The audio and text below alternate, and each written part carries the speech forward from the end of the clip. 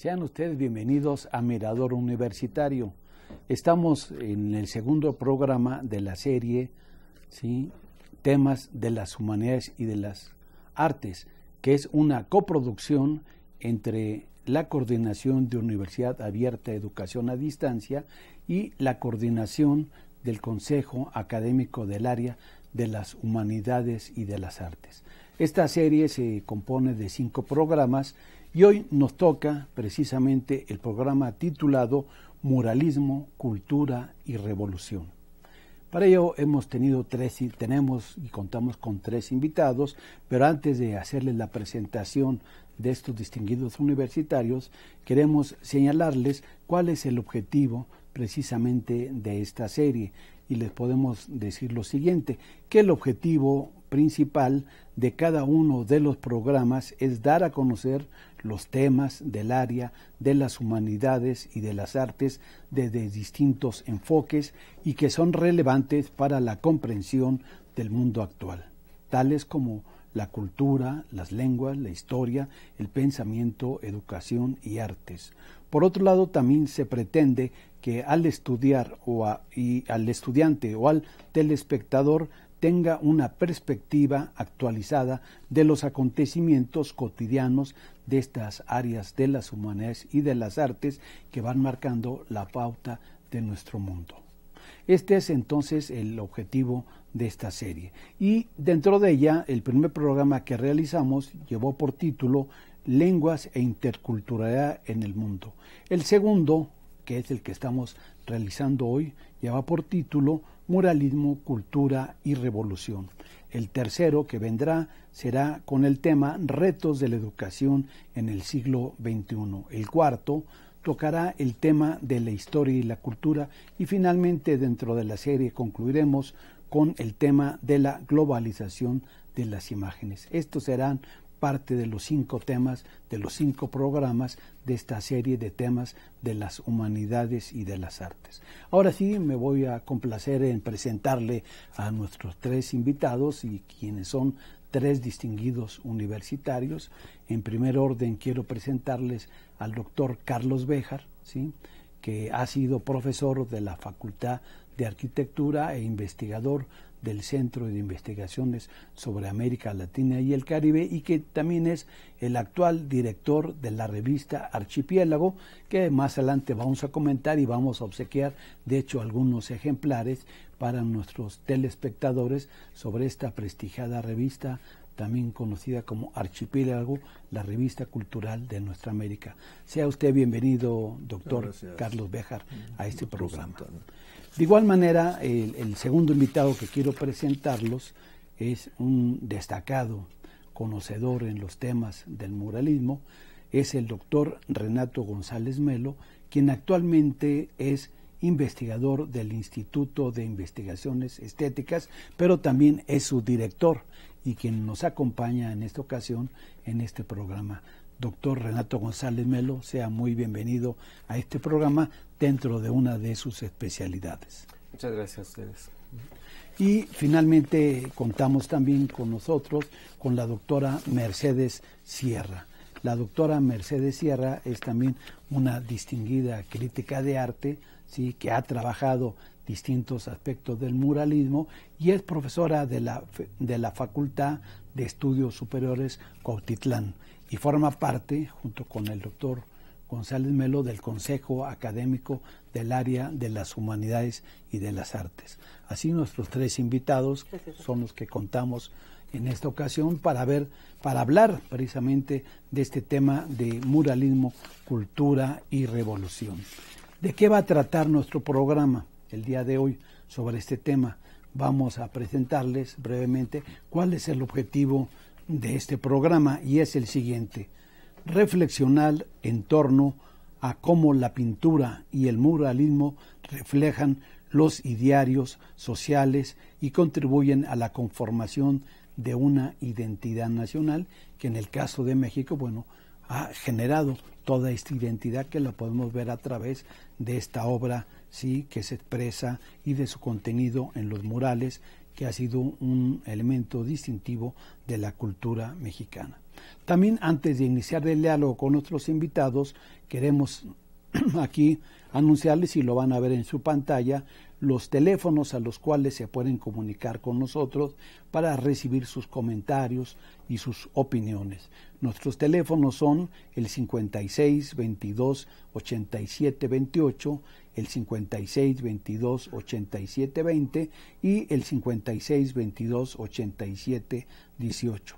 Y de igual manera nos pueden escribir al siguiente correo electrónico: mirador@coaed.unam.mx, o también pueden visualizar nuestro programa de Mirador Universitario en la siguiente dirección electrónica: mirador.coaed.unam.mx. ¿sí? Allí encontrarán entonces en estos números telefónicos el correo de voz para comunicarse con nosotros, o bien hacernos llegar a través de las direcciones electrónicas los mensajes que crean convenientes.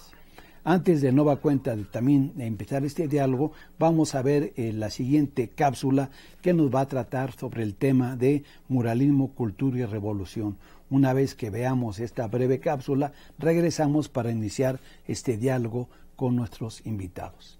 Volvemos en unos instantes y los saluda su amigo Adalberto Santana.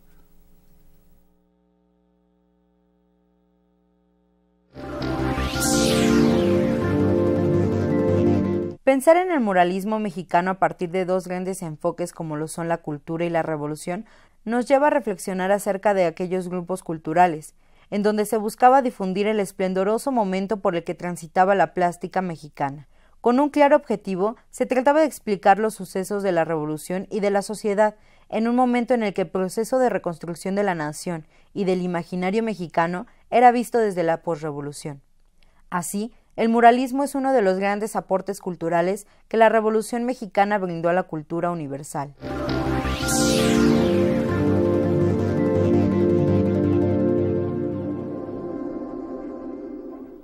Bien, estamos de nueva cuenta aquí ya con ustedes en Mirador Universitario, después de haber visto esta breve cápsula sobre el muralismo que les presentamos. Y para ello, para introducirnos directamente en qué entendemos por esta obra mural, esta obra artística que ha sido tan importante a partir del triunfo de la Revolución Mexicana. Estamos, de hecho, ya conmemorando los 100 años de la Constitución de 1917, en este año también del 17, y el muralismo es una obra muy representativa de esa revolución por los temas que toca. Pero doctora Mercedes Sierra, ¿qué nos puede decir, qué nos puede identificar, qué es una obra mural?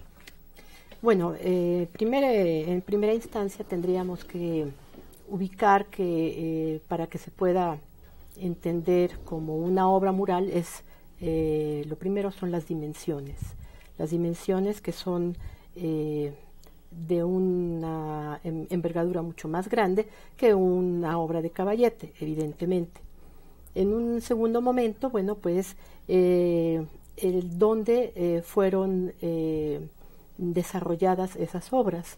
En un primer momento, bueno, se pensó y así se desarrollaron los primeros proyectos, fueron la ornamentación de algunos de los edificios de gobierno de el México postrevolucionario.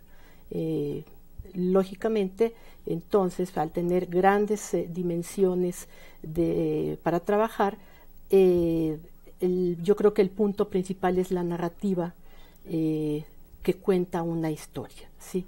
Donde confluyen diversos personajes, donde entra y sale diversos aspectos, como podría ser escenas específicas, algunas otras puntos como símbolos o hablando de iconografía, podríamos también pensar que fue utilizado en alguno de los recintos para plasmar ese tipo de situaciones. Sí.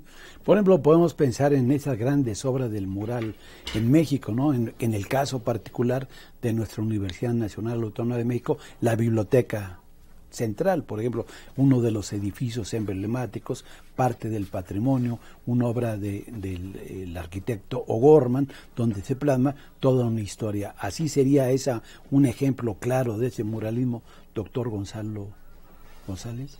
No del todo. La Biblioteca Central, como el conjunto de Ciudad Universitaria, es el final de un ciclo, y como tal es una obra muy brillante, la biblioteca, pero no comparte las características que tuvo el proceso, entre otras cosas porque es realmente un revestimiento del edificio que no se integra orgánicamente a su estructura.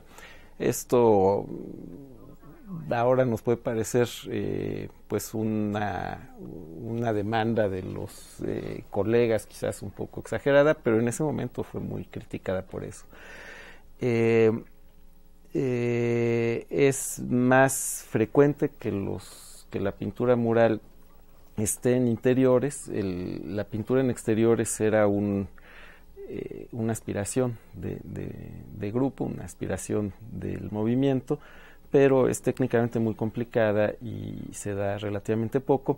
Pero además el mural de la Biblioteca Central es tremendamente intrincado y su desciframiento es muy difícil. Muchas obras murales son de difícil desciframiento, pero esta en particular, incluso teniendo una cierta erudición, se necesita una suerte de diccionario para ir figura por figura. Esto es contradictorio porque pretendía ser una obra de propaganda. O sea, didáctica. No sé si O'Gorman llegó a pensar que esa obra en particular fuera didáctica. Sí quería que fuera de propaganda, que fuera una especie de gran cartel que vieran los coches al pasar a toda velocidad. Y también, bueno, hay lo más representativo en nuestra propia universidad y en Palacio Nacional y en diversas partes del escenario político, geográfico, cultural de México, distintos murales. Recordemos, por ejemplo, en Palacio Nacional, en la escalinata principal hay una gran obra representativa de Diego Rivera sobre el México Tenochtitlan. ¿No es así, doctor Béjar? Sí, en efecto, pero yo quisiera completar lo que, o abundar lo que decía Renato. La pregunta es porque es muy interesante. La biblioteca y la ciudad universitaria, que es fines de los años 40, principios de los 50, se dan en un momento en que la arquitectura desarrolla lo que le llamamos la arquitectura del movimiento moderno, funcionalismo, ¿no? La integración plástica. Y entonces se da mucho que los edificios tienen que tener pinturas, esculturas, todo esto se da. Ciudad Universitaria es una muestra de eso. Está el mural de Siqueiros atrás en Rectoría, ¿no? En el estadio está lo de Diego. En fin, Ciudad Universitaria es un ejemplo de eso, como fue la Secretaría de Comunicaciones en aquel tiempo, donde había un mural que se cayó cuando el sismo. Pero esto no solamente se da en México, se da a nivel internacional.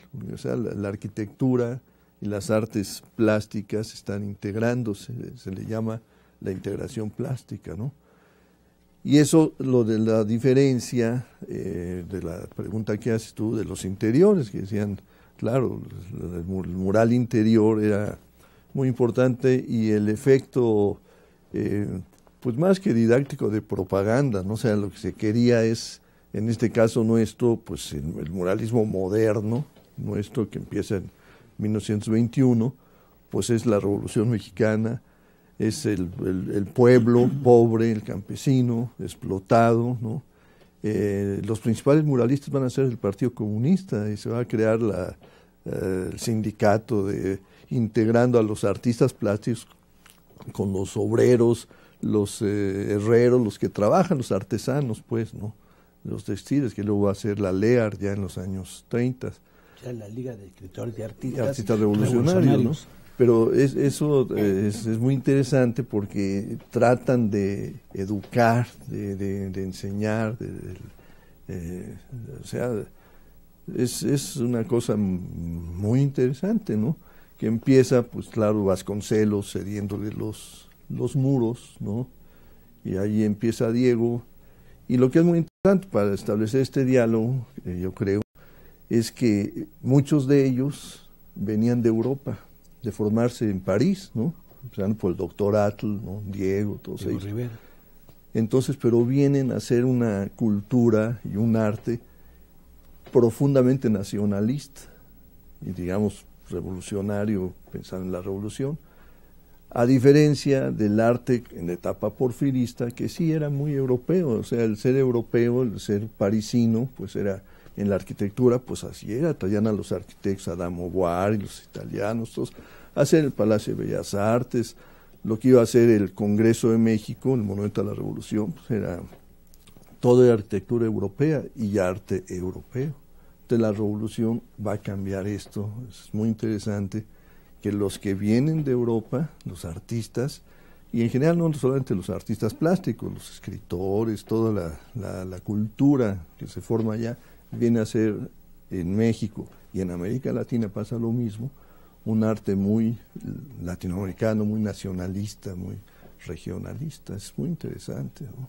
Sí, va a ser una propuesta distinta, va a ser una ruptura con el pasado, en el caso mexicano, de lo que era el porfirismo, una visión, digamos, mucho más centrada en una visión eurocentrista, particularmente viendo hacia Francia de manera especial, y este muralismo, a mi entender, lo que va a reivindicar es una nueva identidad, nuevos actores sociales. Por ejemplo, los murales que nuestra propia universidad tiene en el colegio de San Ildefonso, donde, por cierto, me tocó estudiar la preparatoria y fui educado viendo esos murales, o en el patio de la Secretaría de Educación Pública, donde encontramos una diversidad de obras también de Diego Rivera y de otros pintores. ¿Qué nos dice al respecto, maestra Mercedes? Yo creo que habría que también pensar en estas técnicas.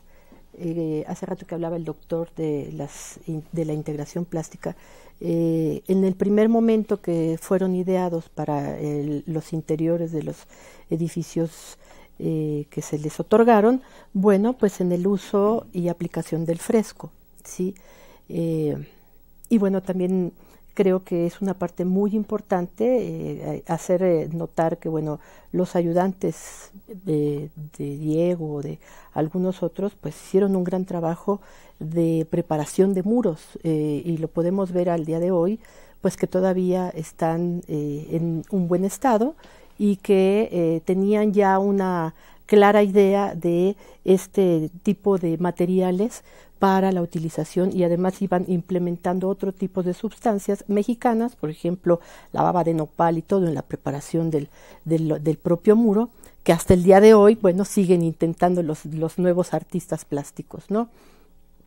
Y en un segundo momento, al hablar de ciudad universitaria, ya es otro tipo de técnicas de representación, donde evidentemente están ideados para los exteriores y, bueno, en el uso de cerámicas, en el uso de otro tipo de materiales, como fue, bueno, el propio Chávez Morado, los que ya habían nombrado, etcétera. Entonces creo que se va enriqueciendo cada vez más al paso de los años para los artistas, en el uso de los materiales y, bueno, en la propia utilización de los mismos. Es decir, no tan solo hay un aporte en el sentido del contenido, de lo que van a expresar, sino también en las técnicas, en los materiales que se van a estar expresando a través de esta obra pictórica llevada hacia los muros, sobre todo en lugares públicos, ¿no? Que es una idea. ¿Es así, doctor Renato González? El muralismo intenta ser un arte público. Es muy problemático porque los muralistas entienden lo público en el sentido que suele entenderse en México como perteneciente a la esfera del Estado. Y entonces la pregunta se traslada a otro ámbito. ¿Es el Estado mexicano un Estado público? Y realmente es una pregunta difícil de responder. En muchos casos la respuesta sería que no. A lo largo del siglo XX, el Estado mexicano no es completamente público, no es como lo describen sus leyes. Y la pintura tampoco es como la describen los pintores. Es una pintura que es cierto que con frecuencia tiene narraciones, pero también está llena, digamos, de mensajes en clave y de códigos secretos, muchos revolucionarios eran masones de pueblo, y esto les generaba una enorme identidad, la pintura de símbolos masónicos en estos edificios de la CEP era una cosa nueva, venían funcionarios de toda la República a ver qué era este nuevo monstruo que quería centralizar los procesos educativos, y se encontraban con esta simbología que les permitía algún grado de identidad con un proceso que se volvió un proceso centralizador muy rápidamente, en un contexto en el que no había una funcionalidad política mínima, no había partidos, no había. Y entonces hay una enorme complejidad cuando decimos que era pintura pública, porque justamente el problema del México del siglo XX es que lo público está en duda todo el tiempo. O sea, no es un arte que está directamente ligado al pueblo, o solamente estaba en la cabeza de los creadores de esa obra artística. Los creadores eran totalmente honestos y creían firmemente en lo que hacían. Pero ¿cuánta gente entraba al edificio de la Secretaría de Educación Pública? O a los mercados, por ejemplo, en el centro de la Ciudad de México está el mercado Abelardo L. Rodríguez, que es un... Esto lo hacen, lo dice Alberto Híjar, y yo creo que tienes razón, este es uno de los proyectos más radicales que hay en ese momento, muy ligado al Partido Comunista, sí, y además, digamos, muy en rechazo de las estructuras del Estado, que sin embargo eran las que patrocinaban el proyecto, el mercado Abelardo Rodríguez, y esto sí es pintura popular. Esto ocurre ya en los años 30, hay una década del muralismo que para lo que sirve es para que se rearticulen unas élites que se hicieron pedazos en la década anterior, y hay un momento en los años 30 en el que se intenta que esta pintura mural sea como lo dicen sus manifiestos, que de veras vaya a las escuelas, que de veras... Es muy emocionante, y sin embargo no es que dure mucho tiempo este impulso. Muy rápidamente hay un proceso de monopolio, hegemonía y acaparamiento, como ocurre en muchas otras cosas. ¿Qué opina al respecto, doctor Béjar, sobre estas visiones que estamos escuchando, ¿no? Sí, yo creo que efectivamente es así, ¿no? Es así las contradicciones que se dan y cómo van cambiando las épocas, ¿no? Lo que se desea hacer y lo que no. El papel del Estado, pues es fundamental, va a ser fundamental como el patrocinador de todo esto, porque finalmente Vasconcelos contrata a Diego, ¿no? Y todo, aunque vayan a tener ideologías diferentes, pero en ese momento preciso, digamos que es la etapa del Vasconcelos bueno, que yo le digo, ¿no? Que va a terminar con la raza cósmica en 25, pero era educar al pueblo. Vasconcelos había visto que el 90% de los mexicanos eran analfabetas, ¿no? Campesinos, se llama, es un país de 15 millones de habitantes, no sé, ¿no? 14, que había muerto 1 millón en la revolución. En la revolución de 14 millones. Entonces, educar al pueblo. Y parte de eso fue muy interesante, parte de educar al pueblo, él creyó que era el muralismo una forma, ¿no? Además de cuando edita a los clásicos, ¿no? Todas esas que alguna vez le dijo, es muy bonita la anécdota, está en un tren, estaban con Obregón ahí en los campesinos y todo. Entonces le dice a Vasconcelos, a ver, enséñales a tu Platón a ver, explícales a los campesinos todos los libros esos preciosos que sacó, los clásicos, ¿no? Con la UNAM, con la UNAM, y con la Secretaría de Educación Pública. Secretaría de Educación. Entonces, es interesante esas contradicciones. Pero yo también me quería referir a otra cosa, fíjate, nos vamos mucho con el muralismo, que 1921, cuando, en fin, todo esto. Pero el muralismo en las culturas originarias ahí estaba. Y eso yo creo que no es nada más en México, sino es en las culturas universales, en China, en Oriente, en fin.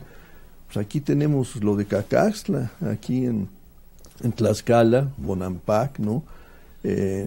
La integración plástica famosa en la que hablábamos, pues, se sabe que Teotihuacán estaban pintadas las piedras, no eran nada más como las vemos ahora. Hoy vemos, ¿no?, el esqueleto de las pirámides. Vemos el esqueleto, pero eso nuestros arqueólogos han trabajado mucho esos temas y eso es muy interesante. O sea, como desde las culturas originarias el muralismo ya era parte de, ¿no?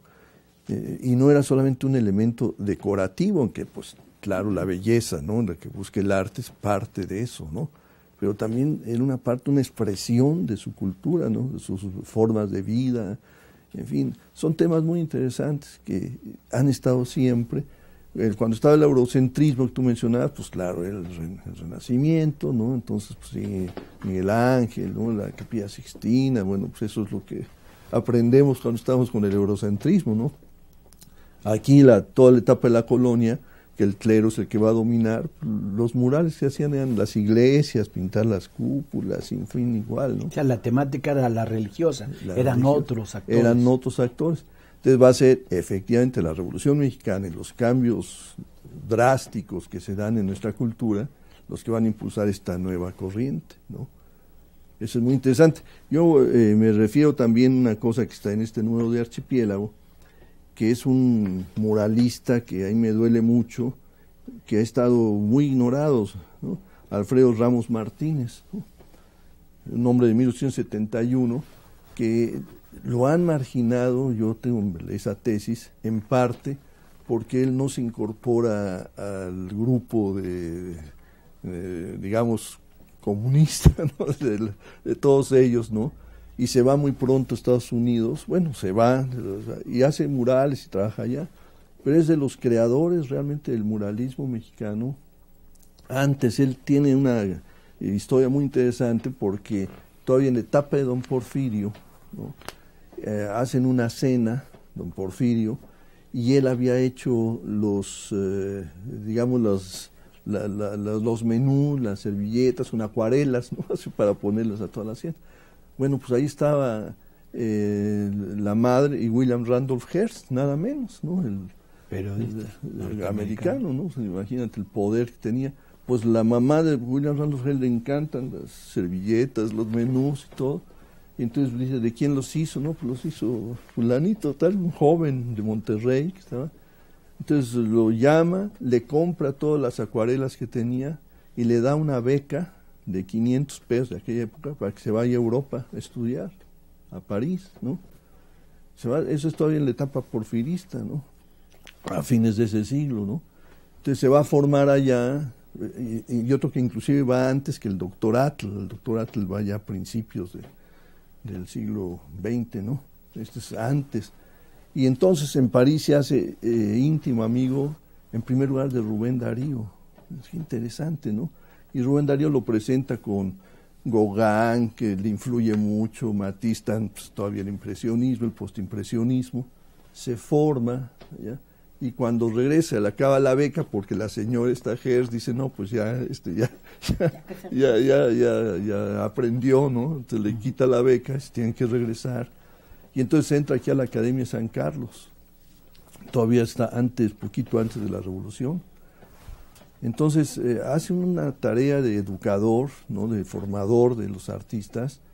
Siqueiros es su alumno, por ejemplo, todos ellos. Crea de la Academia de San Carlos, lo corren porque hace cosas de cambio, digamos, revolucionario en el arte, ¿no?, de buscar, ¿no?, acercarse al pueblo también. Y entonces crea unas famosas escuelas libres, al aire libre, ¿no? Entonces ahí invita gente, ahí es donde va Siqueiros, uno de sus días, Ramón Alba de la Canal, esos sus grandes alumnos, en fin, todos esos grupos. Pero ya después, más adelante, lo invitan a Estados Unidos a hacer unas cosas, se va y va a desarrollarse allá, se va a quedar allá. Lo invitan en 1943 aquí a hacer un mural en la Normal Superior, pero no cuaja bien, ¿no? Creo que hace un boceto, en fin, ya no prende y se tiene que regresar. Entonces se le ignora, o sea, casi no es. Y en este número de la revista hay un artículo, Alfredo Ramos Martínez, el pintor de las melancolías, y el final del artículo, las palabras finales a mí me impresionaron mucho porque son de Ramón Alba de la Canal, y dice, el verdadero impulsor de la pintura moderna mexicana, no fue Diego Rivera, fue Alfredo Ramos Martínez, ¿no? Claro. Pero ahora internacionalmente se reconoce, y en general en términos críticos, que los grandes fundadores del muralismo pues son básicamente Diego Rivera, los tres David Alfaro Siqueiros, José Clemente Orozco y Rufino Tamayo, si no me equivoco. Así sería esta tesis principal. Claro, hay otros muralistas, pero estos serían los grandes fundadores de este proyecto muralista mexicano o de esta escuela mexicana de pintura. Bueno, sí, evidentemente se les llama así los tres grandes. Sin embargo, creo que hay otros compañeros de ellos que no podríamos concebir este movimiento sin ellos mismos, Roberto Montenegro, el mismo Máximo Pacheco y otros tantos que no tuvieron, digamos, no fueron cobijados por alguna élite o no fueron tan hábiles, como el caso de Diego Rivera, para poder entrar a diversas élites y poder tener esta gestión más fluidamente. Eso yo creo que es una parte importante que no debemos de olvidar.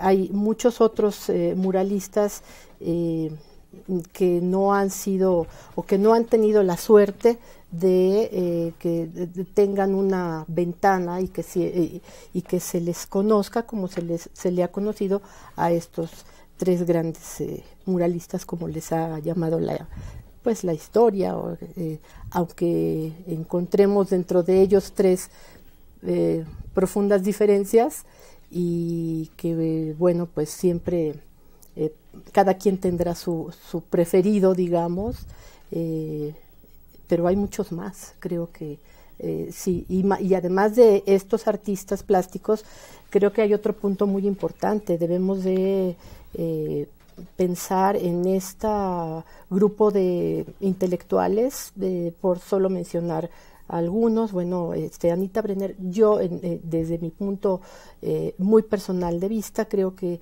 es una piedra angular para que podamos entender el muralismo. Me parece que vayamos a hablar de todos ellos, pero vamos a hacer brevemente una cápsula. El tiempo nos va acortando, pero después de esta breve pausa que vamos a realizar, volvemos para seguir con este diálogo sobre estos grandes autores del muralismo mexicano. Volvemos en unos instantes.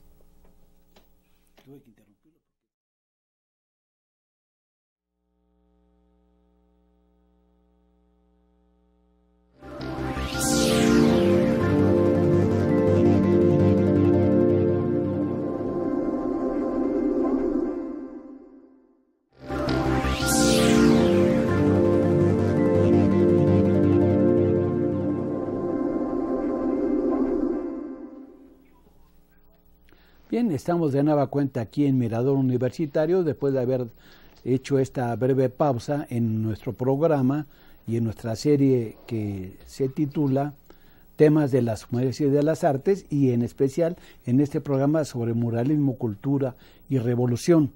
Antes de retomar la palabra con nuestros invitados, vamos a presentarles algunas obras escritas, libros, revistas que nos han traído nuestros invitados y que les vamos a dar a los espectadores, que nos pueden llamar a los teléfonos 52 22 87 28 y 56 22 87 20 y también al 18, para obsequiarles algunos ejemplares de estos libros que hemos tenido y que nos traen aquí nuestros invitados. Uno de ellos, que me permito presentarles, es aquí esta obra que nos presenta la maestra doctora María de las Mercedes Sierra, ¿sí?, titulado David Alfaro Siqueiros, Poliforum Cultural Siqueiros, entre el éxtasis y la reinterpretación.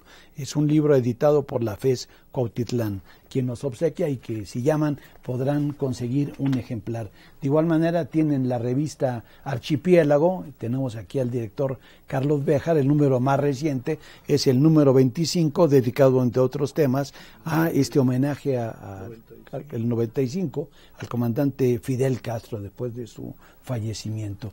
Y de igual manera tenemos unos videos que también la doctora Mercedes Sierra nos nos obsequia sobre los, ¿cómo es el título? Los muros heridos. Los muros heridos, y otro de TV UNAM que también aquí les presentamos y que nos pueden llamar y pueden obtenerlos a los números que ya les dimos, o bien escribirnos a nuestro correo electrónico que les decimos es mirador@coedunam.mx. Bueno, antes de retomar este diálogo, vamos a ver otra cápsula que hemos preparado, particularmente por el doctor Renato González. Vamos a verla y volvemos en unos instantes para retomar este diálogo.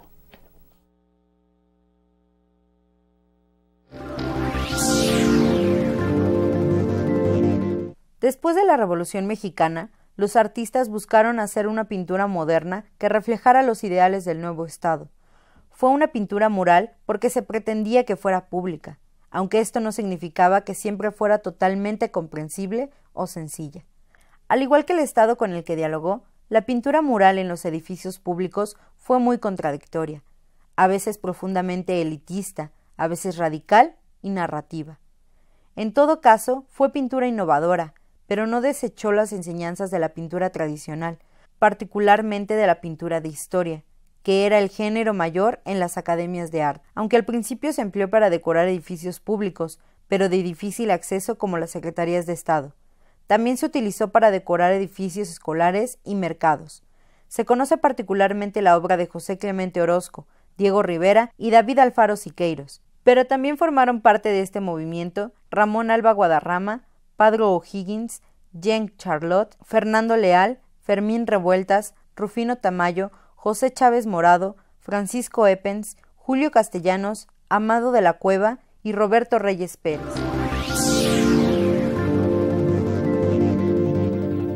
Bien, otra vez ya estamos aquí con ustedes de haber visto brevemente esta cápsula pequeña, introductoria a la segunda parte de nuestro programa sobre muralismo, cultura y revolución. Al doctor González Mello vamos a hacerle entonces ahora esta pregunta, si esta obra de los muralistas mexicanos tiene que ver también con su militancia política, particularmente con los más destacados, Diego Rivera, David Alfaro Siqueiros, que como decía el doctor Béjar, eran militantes del llamado entonces Partido Comunista Mexicano, de una posición internacionalista, socialista, y tendría que ver precisamente también con esos contenidos del muralismo mexicano. Sí y no. Lo que hay que entender es que la primera mitad del siglo XX se desarrollan teorías totalitarias que argumentan que todo es político. Y en ese sentido, Siqueiros pensaba que la pintura mural era un arma de guerra y en algunos textos la describe así. Esta ideología, no creo que se pueda llamar de otra manera, es tremendamente problemática y es parte de lo que debe explicarse. No pienso yo que sea la explicación completa. En realidad, si esta pintura sobrevivió, es porque tiene al interior de cada obra una enorme pluralidad, porque los artistas tenían una enorme pluralidad de intenciones o de alternativas y porque las obras tienen cosas que los artistas no siempre entienden que están pasando. Cualquier texto, cualquier pintura tiene un momento en el que se escapa de las intenciones de su autor y dice lo que dice, independientemente de lo que se quiso decir. Y en ese sentido es pintura mucho más moderna de lo que ellos hubieran querido al describirla. Cuando uno lee las descripciones que hace Siqueiros, cuando uno lee la autobiografía de Orozco, uno piensa que está frente a una especie de restauración académica. Y lo que ocurre en la pintura no es exactamente eso. Tiene que ver con la militancia, sí, sin duda, y no solo con la militancia en el Partido Comunista. Todos estos pintores también se adhirieron a asociaciones más pequeñas, menos vistosas, y de las que nos cuesta mucho trabajo entender cómo funcionaban y qué querían. Pequeños grupos anarquistas, municipales, sindicales, que de repente hacían cosas que se articulaban con las cosas que querían hacer los pintores. En algún momento se propusieron seriamente ser el vehículo de esta pequeña política. Entonces la respuesta sería sí, pero hay que entender que la militancia no era la cosa unilateral, unidimensional que luego describieron los manuales soviéticos. Era un mundo muy distinto. Bueno, todos los mundos fueron muy distintos a los de ese tipo de descripciones, ¿no? Sí, y bueno, pero ahí digamos más o menos algunas imágenes que nos llegan. Por ejemplo, Frida Kahlo no hizo murales, hizo obra principalmente de caballete y es distinguida como una militante en su época antiimperialista. Existe la Liga Antiimperialista donde participa distintos pintores de esta índole, o David Alfaro Siqueiros, que va a España a participar en el apoyo a la República Española, ¿no? Hay una militancia en eso, doctor Béjar, en esa militancia política, hay también un contenido político en esta obra, o expresa distintas visiones del mundo.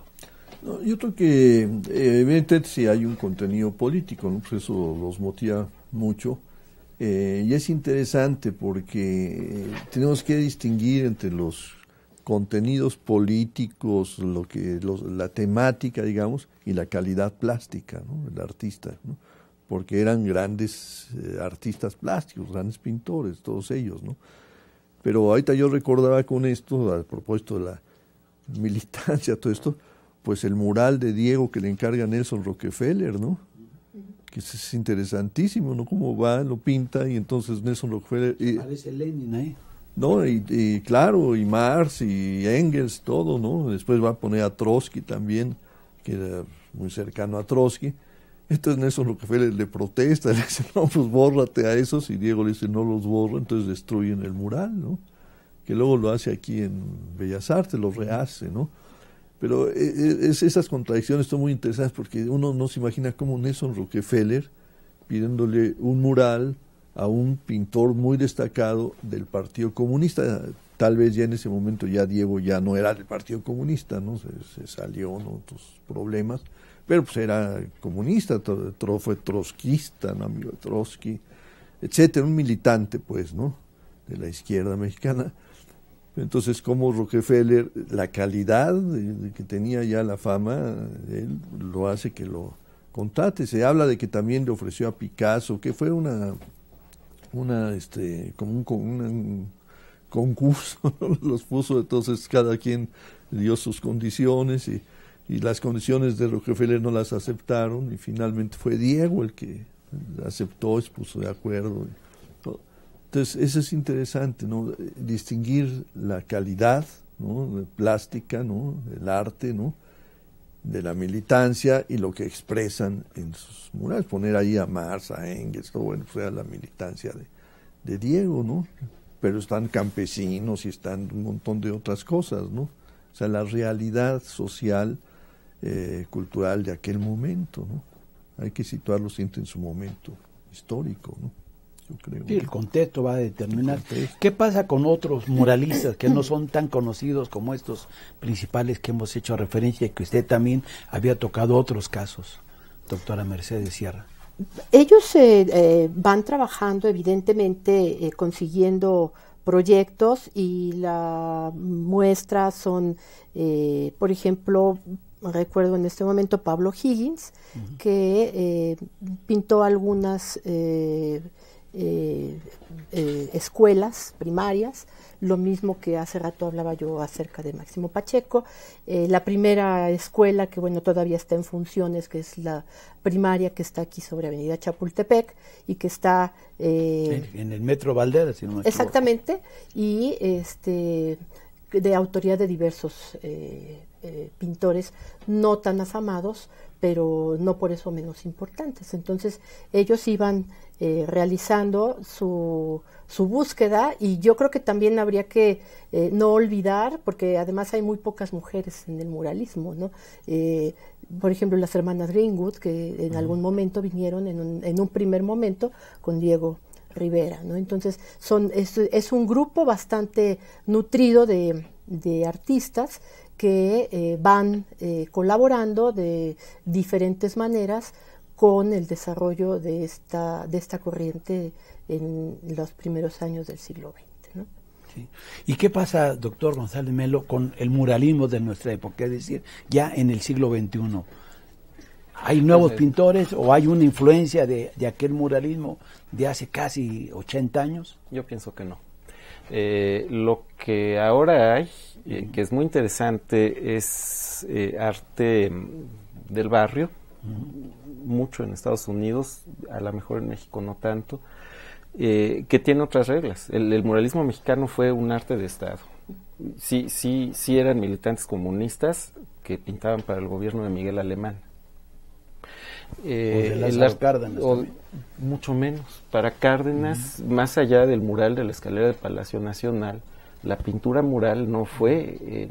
Cárdenas usó medios de propaganda mucho más actualizados y modernos. Las revistas de la época de Cárdenas, el Nacional, el periódico del gobierno, están llenos de fotomontajes, que eran la novedad soviética, alemana, italiana, la novedad política, digamos, pero la pintura mural fue la pintura del Estado mexicano. Y lo que ahora... O sea, dijéramos del Estado Revolucionario Mexicano, que es el que surge. Si lo vas a definir como revolucionario, sí, desde luego.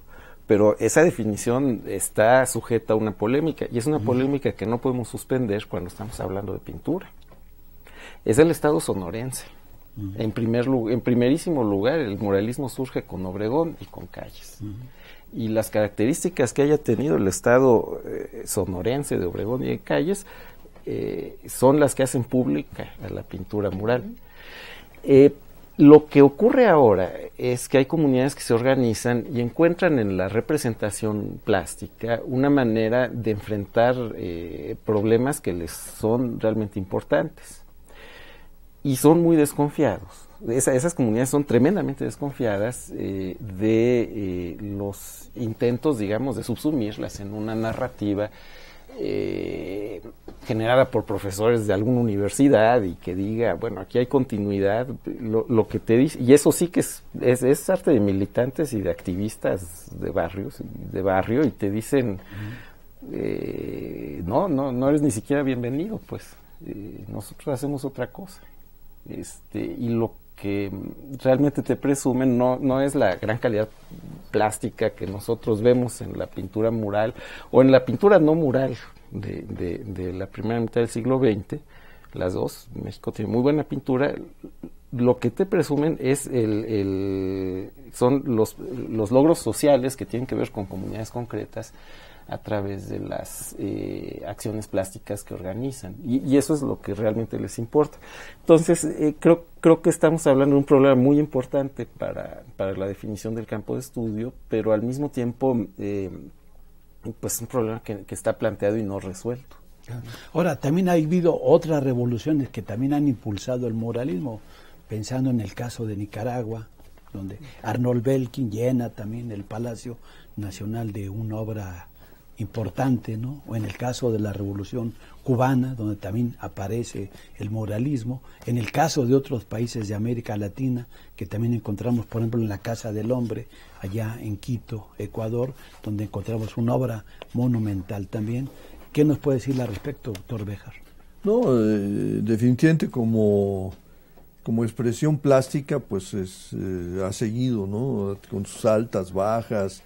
Hay corrientes que se le han opuesto, lo vemos aquí, la generación de la ruptura aquella, y todo se opone a esto, entonces baja, sube, pero nunca ha dejado de existir. No, lo que pensaba yo ahorita, que es muy interesante y muy actual, ahorita lo que hablaban nuestros compañeros, es los grafitis. Los grafiteros hace 3, 4 años vinieron aquí invitados a hacer los grandes grafitis que los sacamos en Archipiélago, por cierto. Yo fui a verlos pintarlos, estaban ahí en el hotel en Reforma, ¿no? Otro está en Polanco, otro estaba allá por por la Merced, por allá en aquellos rumbos, ¿no? La Lagunilla, por allá. Entonces, grandes edificios, entonces yo lo veía al muralista, ¿no? Con su escalerita colgado ahí, su cubetita, y ahí pintando, ¿no? Pero grafitis de alta calidad, y vinieron de Alemania, vinieron de Rusia, vinieron de Inglaterra, eran como de 5 países, o 6. Entonces los retratamos, ¿no? Luego me los pasaron porque les hicieron una entrevista y salieron publicados en las piezas. Señor, es el muralismo grafitero, ¿no? El grafitero, que es el que los vemos en todos lados, nos da coraje a veces que te pintan los muros, todo el pueblo, ¿no? O sea, gente del pueblo, pero que finalmente va derivando una expresión plástica, ¿no? En Estados Unidos se da mucho eso, pero se da según nos enteramos en ese momento, se da en Europa, se da en todos lados los grafitis, fíjate. Son cosas tan interesantes, ¿no? Así, las expresiones de los temas que ellos escogían, no eran los rostros de mujeres, en fin, ¿no? Están expresando plásticamente una temática, ¿no? Cada quien. Desgraciadamente se nos está acabando el tiempo, esto ocurre muy rápido, es un tema que da para mucho, para seguir hablando, y le voy a tratar de pedir unas conclusiones finalmente de esto. ¿Qué nos puede usted decir en un minuto, doctora Mercedes Sierra? Yo quisiera, para concluir, sí retomar un poquito esta última parte de qué está sucediendo con el muralismo actualmente. Yo lo vería desde 2 puntos de vista. Uno, este movimiento del que hablábamos de graffiti y todo, que es un movimiento internacional y que, bueno, es este festival Canvas que va por diversas partes del mundo y que evidentemente, bueno, vino a México, pero el punto aquí principal es que yo lo vería un poquito desde el punto de vista de que es la expresión plástica per se, no tanto pensando en la permanencia de la pintura. ¿Por qué? Bueno, porque evidentemente no lo están pensando. Es más, ¿sí? efímera. Es efímera, sí.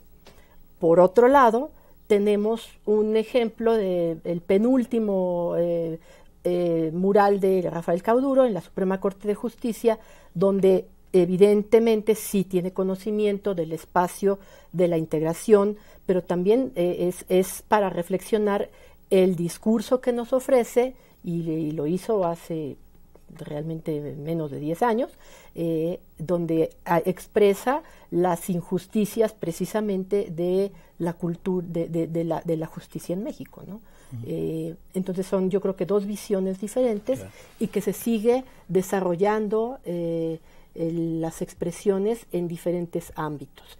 Van ganando espacio, a lo mejor los nuevos jóvenes sí puedan empezar a preocuparse por esa permanencia de sus obras, porque bueno, pues hay artistas muy buenos que valdría la pena. O por ejemplo, pensando ahorita en voz alta, el muro que ya ha construido Estados Unidos en la frontera con México y Estados Unidos, particularmente en Tijuana, se ha convertido en un inmenso mural, ¿no? Con todas las cruces y las obras que la juventud y que los inmigrantes pues ahí han plasmado. Doctor Gonzalo. Es que el muralismo se acabó, no es ya la expresión esencial del arte mexicano, pero no lo es desde hace mucho. Lo que no se ha acabado es la disputa sobre lo público en las artes. Eso continúa y yo pienso que es el problema central en este momento, o uno de los problemas centrales. Pero la suposición de que hay una forma de expresión consustancial al alma del pueblo, algo así, pues pertenece a una forma de historia patriótica que ya no. Mira, te platico esta anécdota. Estábamos con una colega, pues con la que damos una clase, hablando frente a un grupo de muchachos de posgrado, no tan jóvenes, estábamos hablando del Museo del Caracol y sus dioramas, que son realmente la expresión, fue mucho tiempo la expresión de esta historia de bronce, y que además yo creo que todos fuimos de niño. Yo fui de niño y me acuerdo muy bien de Guillermo Prieto poniéndose, diciendo, los valientes no haces, casi lo oigo hablar a él, aunque sin duda fue una guía la que me lo dijo. Y cuando llevamos media hora hablando de esto, de repente nos dimos cuenta de que ninguno de estos chavos, como de 30 años, ninguno había ido al Museo del Caracol. O sea, esa historia se acabó. No es que no genere consenso, es que es parte del pasado. Doctor Béjar, sus conclusiones. Sí, no, pues definitivamente es una lucha, ¿no? Es una lucha por el mismo, como ha sido en la historia, el arte, pues va a ser el arte, siempre va a estar buscando formas de expresarse, ¿no? Hay nuevas tecnologías, todo. Hay un movimiento de muralistas mexicanos actualmente que lo dirige Julio Carrasco Bretón, nuestro amigo Polo Castellanos, todos ellos, ya con nuevas tecnologías. Julio hace sus murales él estudia ingeniería química en la UNAM, es químico, entonces los hace en unos lienzos en su taller, todo, los envuelve y ya se los lleva y los tiene murales en Rumania, en Cuba, en Europa. Él trabaja mucho en Bretaña, en Francia, está casado con una francesa, viene a México, tiene murales aquí en México en muchos lados, pero son murales enormes que los hace con una tecnología que no es el fresco, ¿verdad? Lo que se fue. Entonces todo va cambiando, pero siguen ellos, hay corrientes tratando de revivir, retomar, de seguir el muralismo, que es tan importante para la cultura mexicana, ¿no? Pues finalmente llegamos a estas conclusiones. Les agradecemos a nuestros 3 invitados su presencia aquí en Mirador Universitario y estaremos viéndonos en el próximo programa de su serie Mirador Universitario, en esta serie del Consejo Académico de las Humanidades y de las Artes de nuestra Universidad Nacional Autónoma de México. Su amigo Adalberto Santana les agradece su fina atención. Nos vemos próximamente. Muchas gracias.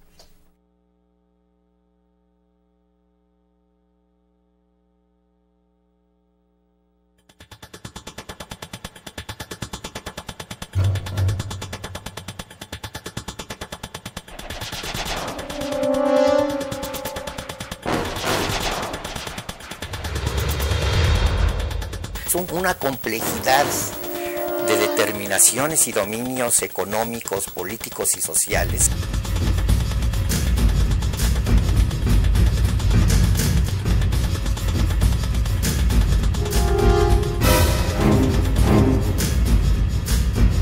El muralismo comienza a ocupar otros espacios más bien ya más de carácter público.